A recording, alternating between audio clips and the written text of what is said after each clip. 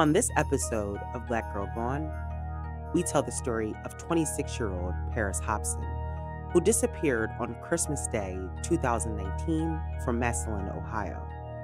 The day Parris vanished, she had been visiting her grandparents for the holiday. According to her family, Parris seemed distant that day. She told her mother she was going for a walk to clear her head, but Parris never came back. All of her belongings were left behind, including her cell phone and ID. 2 years later, Parris is still missing. What happened to Parris Hopson? Did she leave on her own, or did something happen to Parris? This is Parris's story. A year before Parris Hopson disappeared, her brother was killed in a tragic car accident. Parris, like the rest of her family, took his death hard, and so when Parris vanished on Christmas Day 2019, you can imagine that her family was more than devastated. It's now been more than 2 years since Parris was last seen, and her family just wants answers. Even if they found out that Parris is no longer with us, they just want some sort of closure. Like in every missing person case, not knowing is one of the worst parts of having a missing loved one.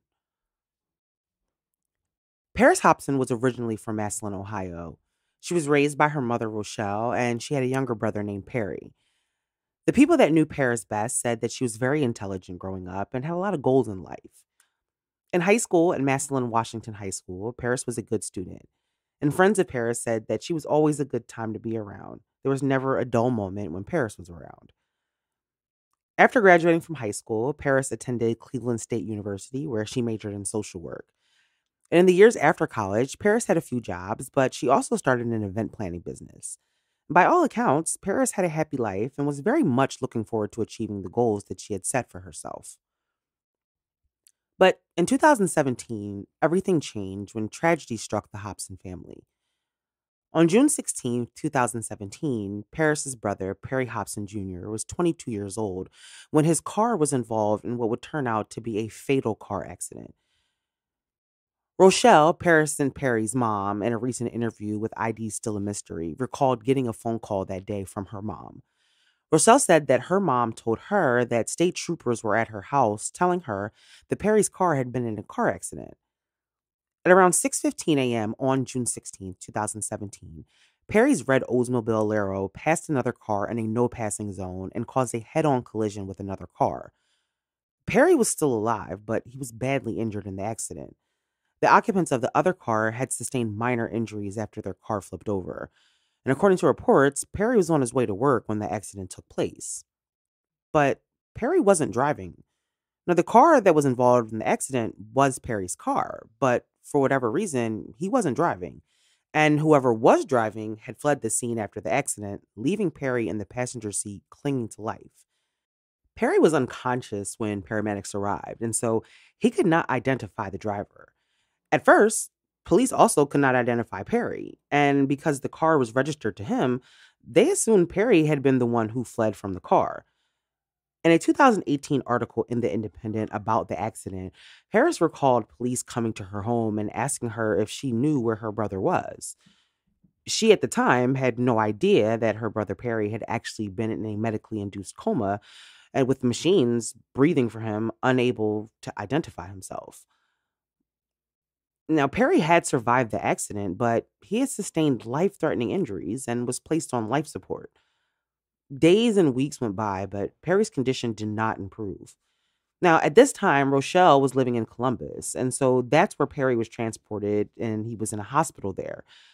Parris was still living in Massillon, and so she moved to Columbus to be closer to her mom and her brother.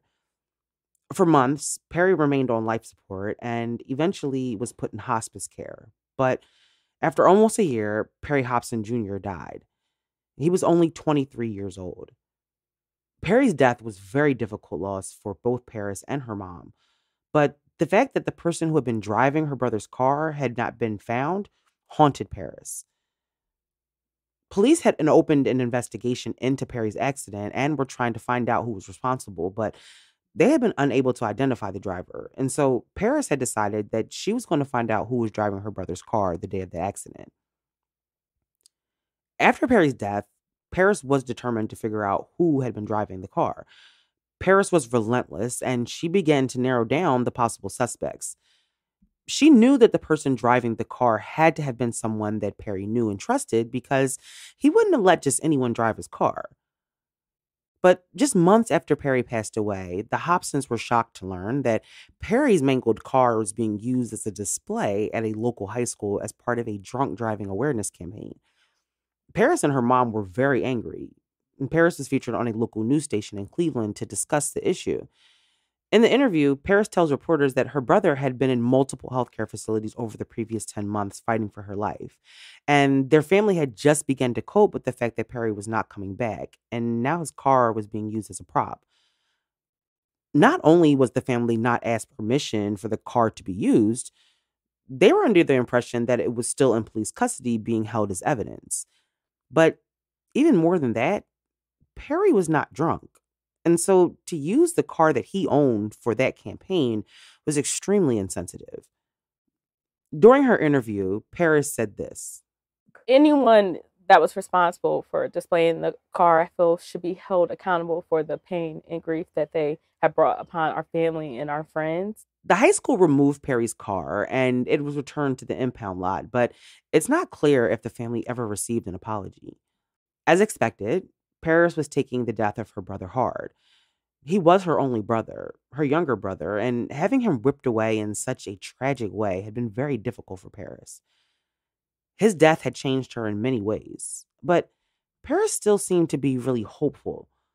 Scrolling through Parris's Facebook page in the year before she vanished shows a very hopeful person. Parris posted a lot on Facebook, and her posts are filled with memes about looking forward and being grateful. In February 2019, she posted a status saying that her goal was to remain positive in 2019 and take the good with the bad because in all things, there's balance. Throughout 2019, Parris was heavily involved with the American Legion Department of Ohio. And the American Legion is an organization that provides assistance for veterans and military personnel and their families. And judging from her post on Facebook, it seemed to be something that Parris was very passionate about. Despite the death of her only brother, Parris appeared to have been trying to find happiness in any way that she could, whether through work or through family and friends. But she still was very much trying to figure out what really happened to her brother 2 years before. After all of that time, no one had come forward and no one had admitted to driving Perry's car that day. And so, even though Parris had to go on with her life, finding the driver was a priority. As 2019 wound down, Parris and Rochelle planned to go back to Massillon for Christmas. From the pictures from 2018, it appears like getting together for the holidays was something that Parris's family always did. Their plan was to stay at Rochelle's parents' house. Rochelle said that her and Parris drove to Massillon on Christmas Eve. And in the interview with Still a Mystery, Rochelle said that Parris slept most of the way. The drive from Columbus is about 2 hours, and Rochelle said that she wasn't really surprised that Parris was tired because in the days leading up to their trip back to Massillon, Parris had not been getting a lot of sleep. And the next day was Christmas, and Parris was acting strange. According to Rochelle and other family members that were around that day, Parris was not at all acting like herself, and you could tell that something was wrong with her. She was pacing the floor, and she just seemed to be really anxious. According to her family, she also kept looking out of the window as if she was possibly looking for something or someone. Now, it wasn't lost on Parris's family, including Rochelle, who herself had been dealing with a lot, that Parris was still struggling with Perry's death, and holidays are never easy after a loved one has died. Rochelle said that at some point, Parris was sitting outside alone. Rochelle said that she told Parris that she was getting ready to walk down to a neighbor's house for a quick visit. And Rochelle said that Parris said okay and then began to walk in the opposite direction. Rochelle asked Parris where she was going, and Parris told her that she was going to the park. Rochelle said that she then told Parris that, she shouldn't worry about whatever was bothering her and that she should pray about it. Now, she, of course, had no idea that that would be the last conversation that she would have with her daughter. Now, Rochelle returned from the neighbor's house and continued to enjoy her visit with her family, but after about a half hour had gone by, she realized that Parris had not returned from her walk to the park. Rochelle said that she began to text Parris to see where she was, but she wasn't getting a response. And after several minutes went by and Rochelle still hadn't gotten a response from Paris, she decided to walk outside. Rochelle said on Still a Mystery that when she went outside, she was walking past the car and she noticed that Paris's phone was in the car on the charger. Rochelle now knows that Paris isn't responding because she doesn't have her phone. And aside from her phone, Paris's wallet and ID are also in the car. Rochelle said that she immediately knew that something was wrong. She just didn't know what. Now, when Rochelle last saw Paris, she said that she was walking to the park. And so Rochelle got in her car and drove over to the park, hoping to find Paris there, sitting on a bench or something. But when she arrived at the park, Paris was not there. Rochelle returned to her parents' house and waited, but after hours had gone by and Paris had not returned, Rochelle knew it was time to call the police and report Paris missing. After just losing her son, Rochelle, of course, is terrified and scared to death that something terrible has happened to Paris. But police, of course, would not take the report at the time because Paris was 26 years old and had been missing less than 24 hours. But Rochelle and the rest of her family ended up spending Christmas searching for Paris and worried sick that something terrible had happened to her. In the days after Paris disappeared, her family began to contemplate what could have possibly happened to Paris. And she had been acting strange on Christmas Day, but it was also completely out of character for her to just leave. She had also left behind all of her personal belongings, including her phone. Rochelle returned back to the park to search again for Paris or any sign of her, but she found nothing. Rochelle said that she then turned to social media and asked if anyone had seen Paris and if they had to please contact her. But no one had seen Paris and Paris still had not returned. And so Rochelle decided it was time to contact the police again.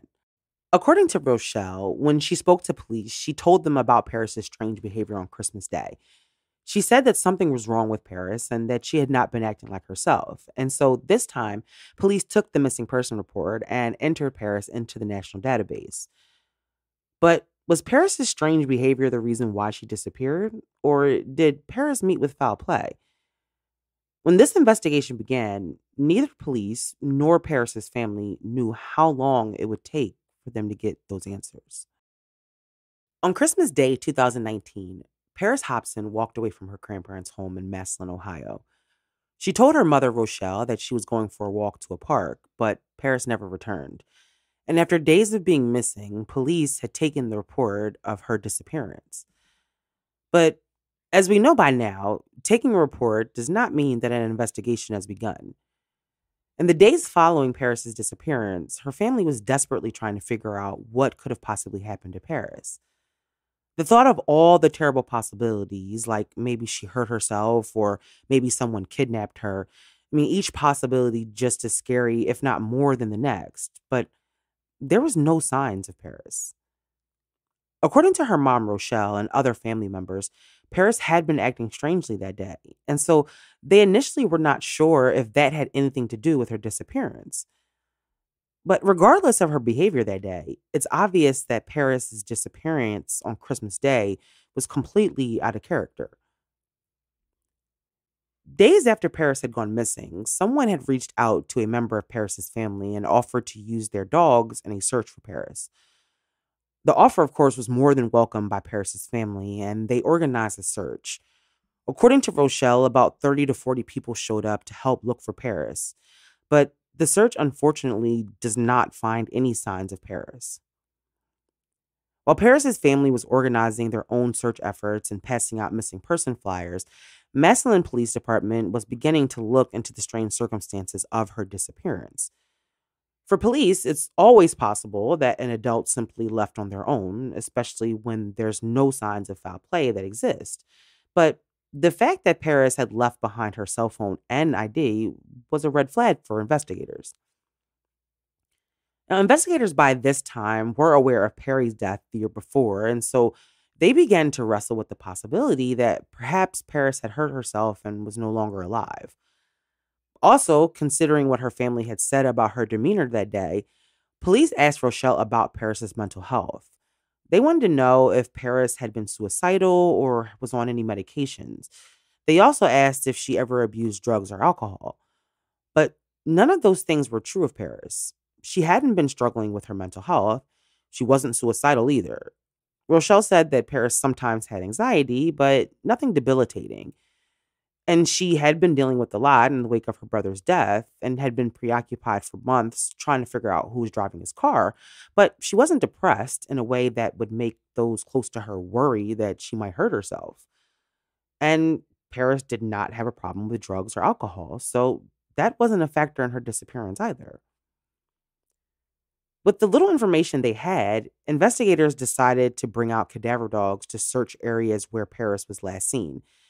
They checked the park where Paris was supposed to have gone that day that she vanished. But they also checked the cemetery where Perry was buried.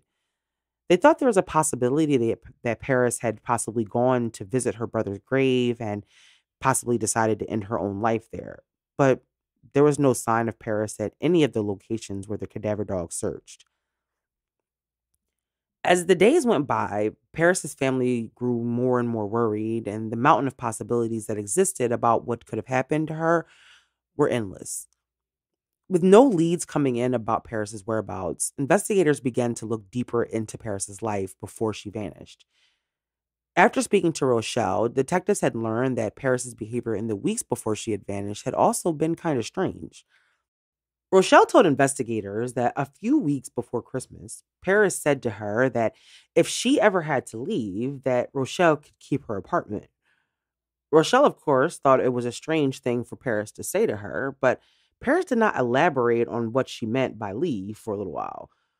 Rochelle said that she remembered asking Paris where did she think she was going. Then Rochelle said that a few days before Christmas, Paris said to her that if she ever needed to get into her phone, that she would give her the code, and she gave her the code. And that was also very strange. I mean, why would Paris tell her mom her password? It was really random, and for investigators, it left open the possibility that maybe Paris knew something that she wasn't saying. The things Paris said to her mom prior to her disappearance may have been strange at the time, but now that Paris was gone, could she have been trying to prepare her mom for her disappearance? Investigators were not exactly sure. I mean, perhaps Paris wasn't planning to leave, but was instead afraid of someone. Detectives had turned to the local media to ask local businesses if they had surveillance footage. And not long after the ask, someone reached out to Rochelle on social media with a possible sighting of Paris. The person who messaged Rochelle worked at a local Family Dollar, and the woman told Rochelle that she remembered seeing Paris the day that she vanished. She said that Paris had come in and purchased a tobacco product. Now, this had been the first sighting of Paris that they knew about after her disappearance, and they were hoping that if it was Paris, perhaps she was with someone or they could get footage of which direction she had headed in when she left the store. Rochelle told Still a Mystery that the woman on the phone was adamant that it was Paris that she saw. Now, Rochelle gave the information to the investigators who went to the Family Dollars and pulled the footage from inside and outside the store. But when the footage was reviewed, it wasn't Paris. What Rochelle and the detectives thought was going to be a break in the case turned out to be nothing. Weeks went by with no credible leads and nothing surfacing about Paris's whereabouts. Again, investigators went back into Paris's life in the weeks before she disappeared to see if there was anything that could give them any information about what happened to her. There were rumors about what could have happened to Paris. And according to Rochelle, people told her things like they had heard that Paris had ran away and gotten married. She also heard rumors that Paris had checked herself into a mental hospital. But Rochelle said none of the information she was given had any evidence to support it. I mean, why would Paris run off and get married and leave her mom to grieve another child? It's not clear if mental hospitals were checked in the area, but Paris was not in a mental hospital either. A month after the investigation into Paris's disappearance began, Massillon Police Department announced that they were stalling the case because they had no new leads. They said that they would continue to accept information about the case and would leave the tip line open for anyone to call and report anything that may be helpful. But Without any leads, they were at a standstill until they received a new tip. The weeks turned into months, and there were no signs of Paris and no credible leads about what happened to her. No tips had come into the hotline, and so police were getting nowhere. 4 months after Paris disappeared, a private investigator joined the search for Paris, and he went back to Paris's activity in the weeks leading up to her disappearance. Now, the private investigator worked for an organization that helped smaller police departments like Massillon with investigations. And the private investigator learned that, according to Rochelle, Paris was getting closer to finding out who was driving her brother's car. She had been messaging people and calling people out about their possible involvement or knowledge about what happened that day. Now, the PI searched through Paris's phone to see who she had been communicating with, but there was nothing in Paris's conversations leading up to her disappearance that gave him any information about where she might have gone. The last text message in her phone was to a church pastor asking if there was going to be service that day. Now, it's not clear, but it seems like the private investigator did not find the communication that they thought they would regarding Paris's investigation into her brother's accident. Now, he knew based on what Rochelle had told him that Paris had been preoccupied with finding this person. But whatever the PI did not find led him to believe that Paris possibly had a second phone that she was using to communicate with people. Now, to me, that would make sense. I mean, if she was doing her own investigation, she wouldn't want people to have her personal number. And so perhaps she purchased another phone so that she could use it for that purpose only. I also noticed that when I went through Paris's Facebook page, which is public, that scrolling as far back as the beginning of 2019, I didn't see her mention her search for who was driving her brother's car. And so it's very possible that what Paris was doing in terms of finding the driver of her brother's car was something that she wanted to keep separate from her personal and professional life. On her Facebook page, Paris shared a lot about her work with the American Legion, and her posts were generally forward looking and positive. And I can completely understand why Paris might have wanted to keep the two things separate. I'm not a person who likes to share things that are deeply personal to me either. And so if I was Paris, I probably would have done the same thing as far as what I shared or didn't share on social media. However, all of this is really just theory and speculation because there's no evidence that Paris did, in fact, have a second phone that she was using to communicate with people. During the private investigator's investigation in the weeks following Paris's disappearance, he also learned of a neighbor and friend of the family who claimed that he had saw Paris on Christmas Day and that she was looking back and forth like she was waiting for someone.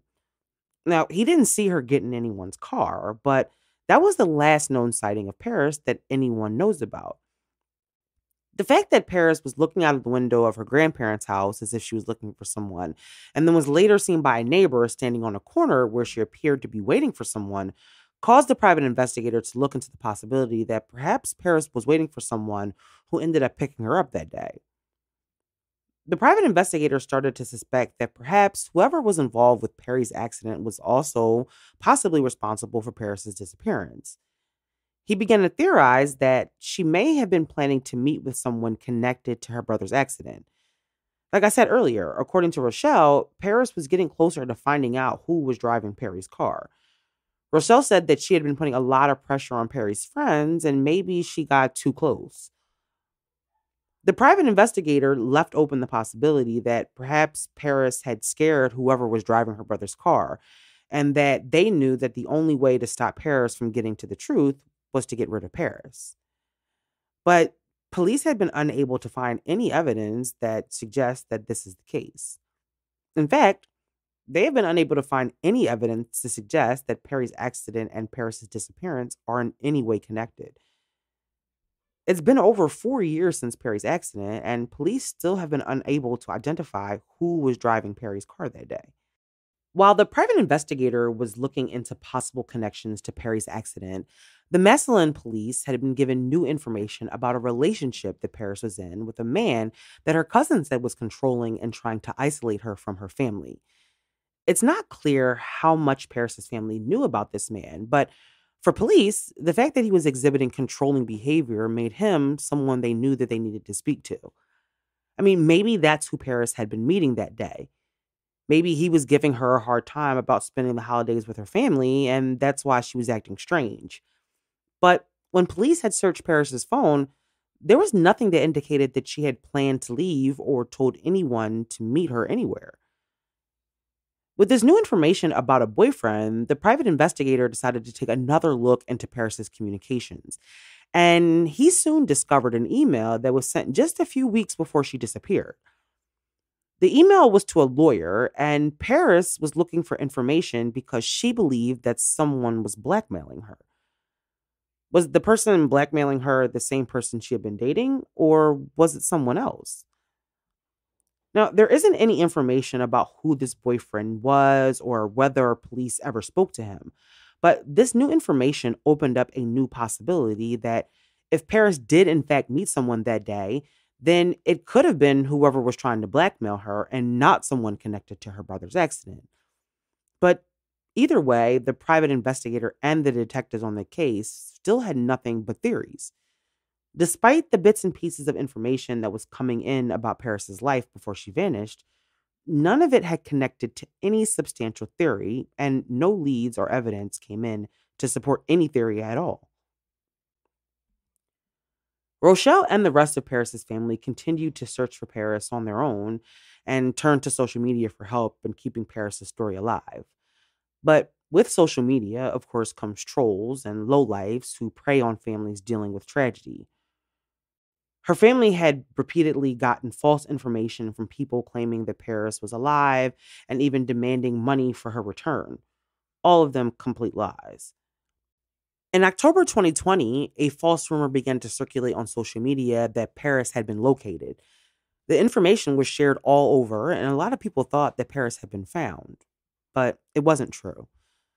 The family even received information that Paris had started a new life and was living in Hawaii. But that was also not true. Investigators left open Paris's case, but in the years following her disappearance, there have been no new leads.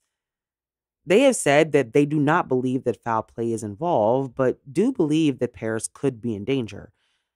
They just have no evidence that would lead them to any answers. Regardless of what happened to Paris, her family just wants answers, even if that answer is that Paris is no longer alive. They want to keep hope alive that Paris will return to them safe, but time is making it hard to keep that hope. In a 2020 interview with Dateline, Rochelle said, quote, "We just want some answers. Something to help us find out where she is. Someone to come forward with some sort of information. I just don't want to lose hope." The disappearance of Parris Hopson is a very strange event. Paris seemed to have a lot of layers and possibly a lot of different things happening to her all at once.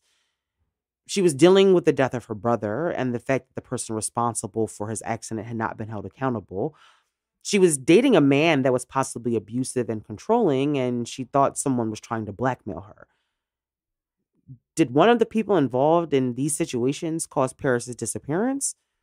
Or did the totality of all these things cause Paris to just leave? The people that know Paris best do not believe that she would be gone this long if she was still alive. A cousin who she considered a best friend died after she disappeared, and so did her grandmother. The fact that she didn't return when those things happened to her family meant that Paris wasn't just somewhere living a new life, because her family believes that she would have returned. Paris's family is still looking for her. It's been 2 full years since Paris walked away from her grandparents' house and disappeared. Rochelle, while still mourning the death of her son, has been searching for her daughter for 2 years.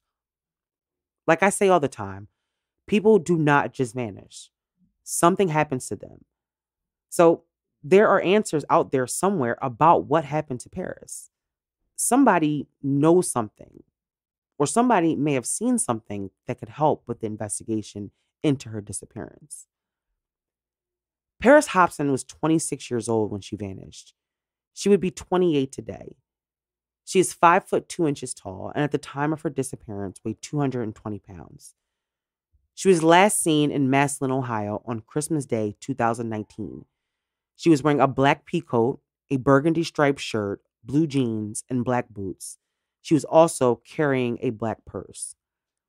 If you have any information about Parris or the circumstances of her disappearance, or if you live in Ohio or the surrounding area and think you may have seen Parris Hopson around the time she went missing, please contact the Massillon Police Department. Thank you for listening to this week's episode. We will be back next week with a brand new story. Join us on Patreon for exclusive minisodes and ad-free episodes.